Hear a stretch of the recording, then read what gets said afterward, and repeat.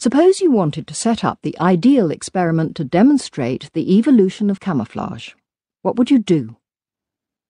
Camouflaged animals resemble the background on which they are seen. Could you set up an experiment in which animals actually evolve before your very eyes to resemble a background that you have experimentally provided for them? Preferably two backgrounds, with a different population on each. The aim is to do something like the selection of two lines of maize plants for high and low oil content that we saw earlier. But in these experiments, the selection will be done not by humans, but by predators and by female guppies.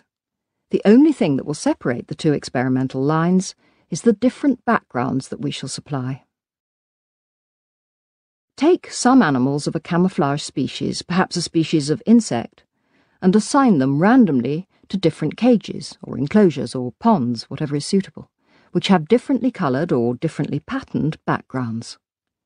For example, you might give half the enclosures a green, foresty background, and the other half a reddish-brown, deserty background. Having put your animals in their green or brown enclosures, you'd then leave them to live and breed for as many generations as you have time for, after which you'd come back to see whether they'd evolved to resemble their backgrounds, green or brown, respectively. Of course, you only expect this result if you put predators in the enclosure too. So let's put, say, a chameleon in. In all the enclosures? No, of course not. This is an experiment, remember. So you'd put a predator in half the green enclosures and half the brown enclosures. The experiment would be to test the prediction that, in enclosures with a predator, the insects would evolve to become either green or brown, to become more similar to their background. But in the enclosures without a predator, they might, if anything, evolve to become more different from their background, to be conspicuous to females. I have long nursed an ambition to do exactly this experiment with fruit flies, because their reproductive turnover time is so short. But alas, I never got around to it. So I am especially delighted to say that this is exactly what John Endler did, not with insects but with guppies. Obviously he didn't use chameleons for predators, but instead chose a fish called the pike cichlid, Cranicycla alta, which is a dangerous predator of these guppies in the wild. Nor did he use green versus brown backgrounds. He opted for something more interesting than that. He had noticed that guppies derive much of their camouflage from their spots, often quite large ones, whose patterning resembles the patterning of the gravelly bottoms of their native streams. Some streams have coarser, more pebbly gravel, others finer, more sandy gravel. Those were the two backgrounds he used, and you'll agree that the camouflage he was seeking was subtler and more interesting than my green versus brown. Endler got a large greenhouse to simulate the tropical world of the guppies and set up 10 ponds inside it. He put gravel on the bottom of all 10 ponds, but 5 of them had coarse pebbly gravel and the other 5 had finer sandy gravel. You can see where this is going. The prediction is that when exposed to strong predation, the guppies on the two backgrounds will diverge from each other over evolutionary time, each in the direction of matching its own background. Where predation is weak or non-existent, the prediction is that the males should tend in the direction of becoming more conspicuous, to appeal to females. Instead of putting predators in half the ponds and no predators in the other half, again Endler did something more subtle. He had 3 levels of predation. 2 ponds, 1 fine and 1 coarse gravel, had no predators at all. 4 ponds, 2 fine and 2 coarse gravel, had the dangerous pike cichlid. In the remaining 4 ponds, Endler introduced another species of fish, Rivulus hartii, which, despite its English name, killifish, is relatively harmless to guppies. Actually, that's quite irrelevant, since it is named after a Mr. Killy. It is a weak predator, whereas the pike cichlid is a strong predator. The weak predator situation is a better control condition than no predators at all. This is because, as Endler explains, he was trying to simulate 2 natural conditions, and he knows of no natural streams that are totally free of predators. Thus, the comparison between strong and weak predation is a more natural comparison. So here's the setup. Guppies were assigned randomly to 10 ponds, 5 with coarse gravel and 5 with fine gravel. All 10 colonies of guppies were allowed to breed freely for 6 months with no predators. At this point the experiment proper began.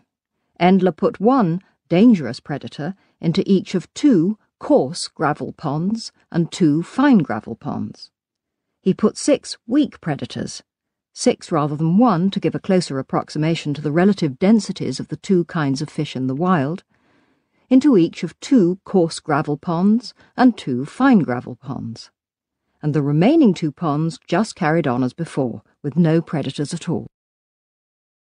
After the experiment had been running for 5 months, Endler took a census of all the ponds and counted and measured the spots on all the guppies in all the ponds. 9 months later, that is after 14 months in all, he took another census, counting and measuring in the same way. And what of the results? They were spectacular, even after so short a time. Endler used various measures of the fish's colour patterns, one of which was spots per fish. When the guppies were first put into their ponds before the predators were introduced, there was a very large range of spot numbers because the fish had been gathered from a wide variety of streams of widely varying predator content. During the 6 months before any predators were introduced, the mean number of spots per fish shot up. Presumably this was in response to selection by females. Then, at the point when the predators were introduced, there was a dramatic change. In the 4 ponds that had the dangerous predator, the mean number of spots plummeted. The difference was fully apparent at the 5-month census, and the number of spots had declined even further by the 14-month census. But in the 2 ponds with no predators, and the 4 ponds with weak predation, the number of spots continued to increase. It reached a plateau as early as the 5-month census and stayed high for the 14-month census. With respect to spot number, weak predation seems to be pretty much the same as no predation, overruled by sexual selection by females who prefer lots of spots. So much for spot number. Spot size tells an equally interesting story. In the presence of predators, whether weak or strong, coarse gravel promoted relatively larger spots, while fine gravel favoured relatively smaller spots. This is easily interpreted as spot size mimicking stone size. Fascinatingly, however, in the ponds where there were no predators at all, Endler found exactly the reverse. Fine gravel favoured large spots on male guppies, and coarse gravel favoured small spots.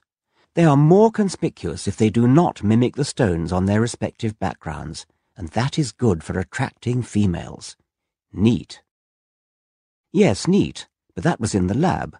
Could Endler get similar results in the wild? Yes. He went to a natural stream that contained the dangerous pike cichlids, in which the male guppies were all relatively inconspicuous.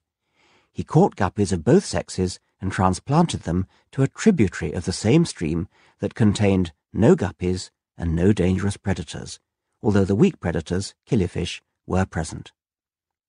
He left them there to get on with living and breeding, and went away. 23 months later he returned and re-examined the guppies to see what had happened.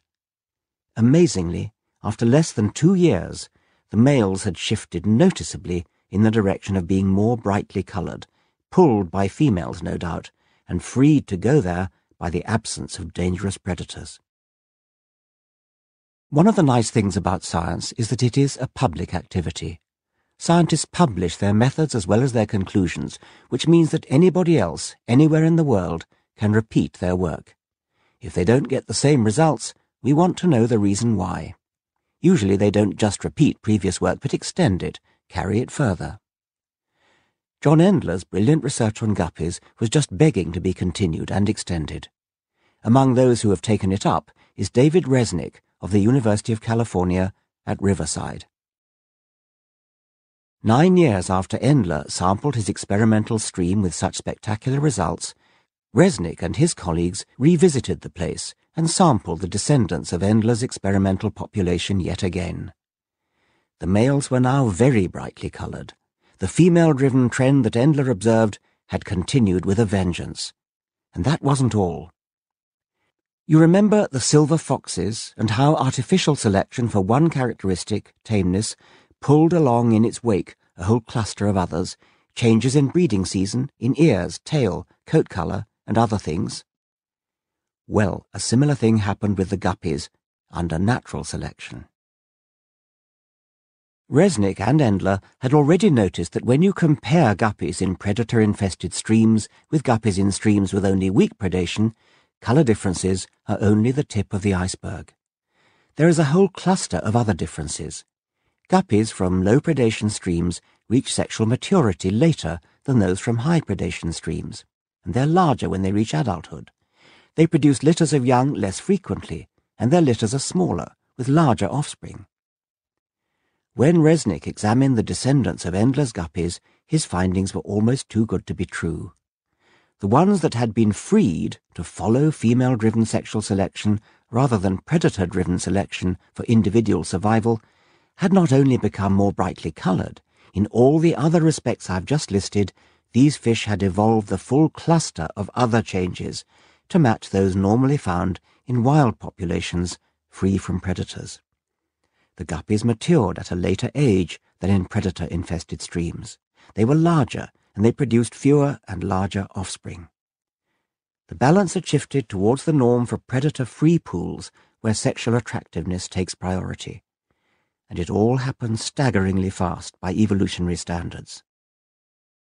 Later in the book, we shall see that the evolutionary change witnessed by Endler and Resnick, driven purely by natural selection, strictly including sexual selection, raced ahead at a speed comparable to that achieved by artificial selection of domestic animals.